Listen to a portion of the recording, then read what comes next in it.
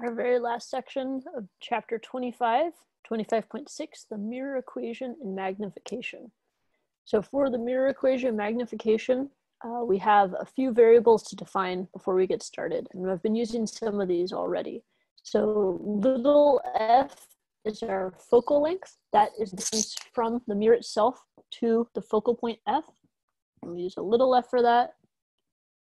So we have that there. That is our focal length. dO is the object distance, the distance from where the object is to the mirror. D sub I is the image distance, so from the mirror to the image itself. And then finally, a lowercase m is our magnification. So those are all useful things to keep in mind. Now, there's ways that you can show how to derive this equation. I'm not too worried about that. The main thing is that we can take this equation and run with it. So this equation is the mirror equation, and it is super useful for anything involving mirrors. It turns out it even applies to lenses. So we're going to see this equation quite a bit. Note that it's 1 over the object distance plus 1 over the image distance is equal to 1 over the focal length, f. This relationship will always hold. So it means if we know 2 of these variables, like maybe we know the focal length of our mirror and we know the object distance, then we can solve for the image distance. The other equation that we have is the magnification equation. This says, hey, how much magnification does the mirror provide? Is it making your object twice as big, like what you have with a makeup mirror? That's our concave one. Or is it magnifying it to be a smaller size? So what we have here to calculate it is the ratio of the heights. H sub I is the height of the image, and HO is the height of the object. And these should, in your scaled ray diagrams, still be something that you could measure, and they should have the right proportionality. Interestingly, you can also calculate the magnification with negative the image distance over the object distance. The negative there tells you that the image, if you get a negative magnification, that tells you that the image is inverted, that it has flipped over. So if you have a positive image distance, positive object distance, you will get a negative magnification. And that's what we have here with our concave mirror. In this case, we had a negative image distance, and so our image is upright. It is not, it's a positive magnification. So that's useful to hang on here. Okay. So let's check out an example, a virtual image formed by a convex mirror. Convex mirror is used to reflect light from an object placed 66 centimeters in front of the mirror. The magnitude of focal length of the mirror is 46 centimeters. Find the location of the image and the magnification. So this is going to be one where we actually, it's a convex mirror. So the fact that we have this picture up is really convenient. And this is where having these pictures is useful. So we can jot down our things. The object's placed 66 centimeters in front of the mirror. So that is my object distance, 66 centimeters. It tells you the focal length magnitude is equal to 46 centimeters.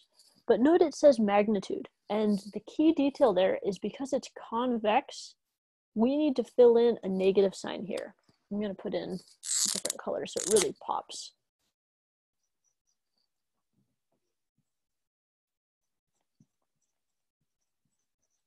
Anytime you have a convex mirror, it has to have that negative focal length. So you need to fill that in yourself. And we're trying to find the location of the image, which is going to be our D sub I, and also the magnification. Let's see. Okay, so I'm going to turn off sharing for a moment so you can see a little bit better here. There we go. Cool. So we're going to use those 2 equations that we just got.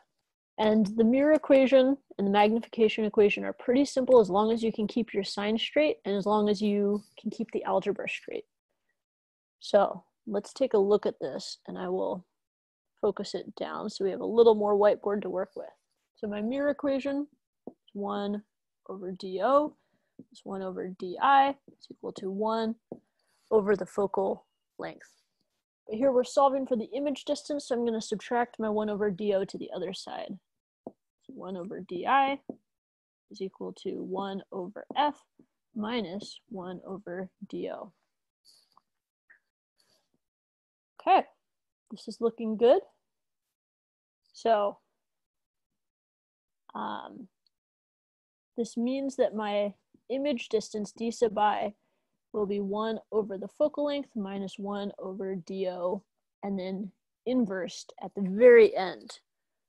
So you can't do that any sooner, even if that would be nice. But this is now set up that we can plug in numbers, again, keeping track of our signs and trying to be very careful there.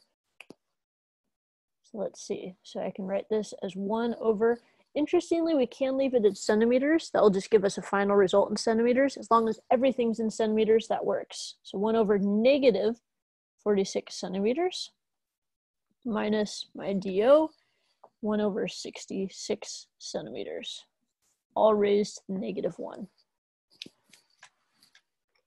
So let's plug and chug away on that. So I'm going to put in my 46 negative and inverse that, and that gives me a negative number. And then I'm going to subtract 66 inverse, so it gets even more negative. And then before anything else, I need to take the inverse once more, and that gives me a negative 27.107. But we're good with 2 sig figs here. So let's make sure I'm still on the board. Yeah, we still have a touch of room. Negative 27 centimeters. D sub I. And the negative sign does matter here, right? That tells us it's a virtual image, that it has formed to the backside of the mirror. So that's really good and pretty consistent. Next, we want to solve for the magnification, which we don't know anything about the heights here, so that's not very useful. But we do know the magnification is also a ratio of negative di over do.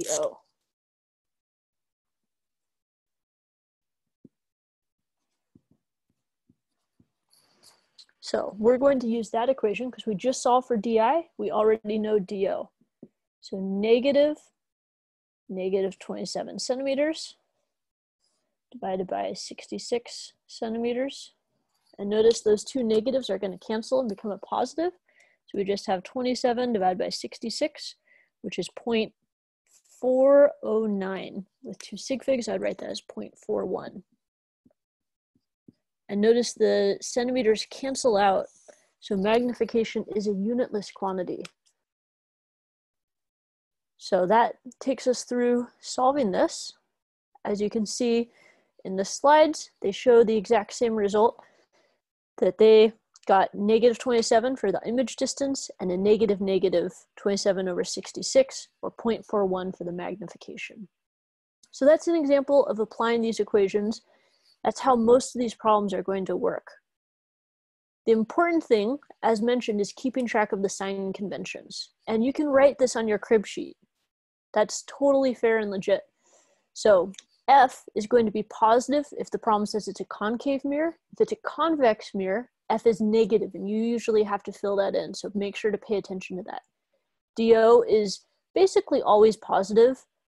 We don't really deal with situations where the object's behind the mirror. We could do that with lenses, but basically DO is always positive. It's in front of the mirror. DI is positive if the image is in front of the mirror, if it's a real image.